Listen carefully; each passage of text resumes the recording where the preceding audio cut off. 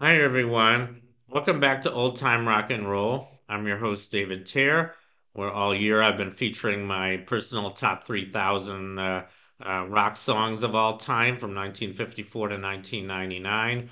Today I am up to song number 2973, and that is Percolator Twist by Billy Joe and the Checkmates. And this was kind of an interesting song. It reminds there's another song it reminds me of called Popcorn, which came out about 10 years later.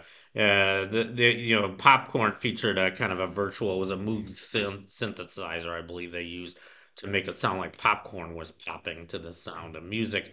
And this one's kind of similar in the sense that it sounds like a percolator, except it's a musical percolator. I mean, it starts with boop, boop, boop, boop, boop.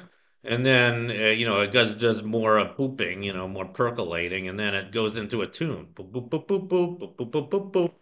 And it was a pretty catchy tune. And it was so catchy, I guess, that they ended up using it in a commercial jingle for Maxwell's House a few years later.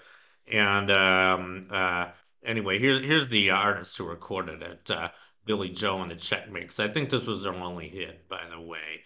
Um, and the song came out in 1962. I guess it was early 62. And since the twist was so popular at that time, I believe there were seven songs that mentioned the twist on the Billboard Top 40 the same week.